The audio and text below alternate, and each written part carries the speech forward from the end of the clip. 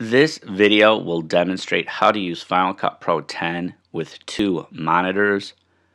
This icon right here will allow you to make use of two monitors when using Final Cut Pro 10.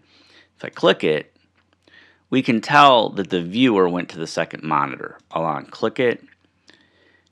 The reason why the viewer that you see right here goes to the second monitor when I click on that icon is because if we go over to Window, where it says Show in Second Display, I have it set for Viewer to Output. You can choose to have the browser or even the timeline output to the second monitor. What I want to do right now is just take a screen capture.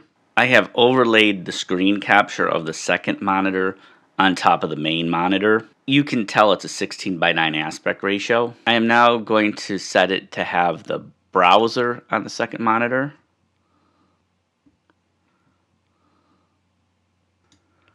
I'm going to do timeline to the second monitor.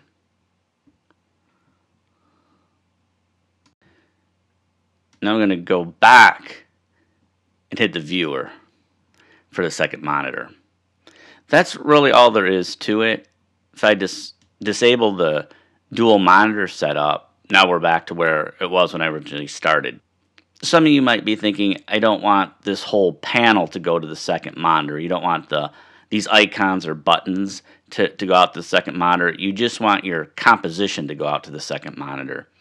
In order to do that, you just simply go to where it says Window. If you select AV Out, now just the composition is going to the second monitor.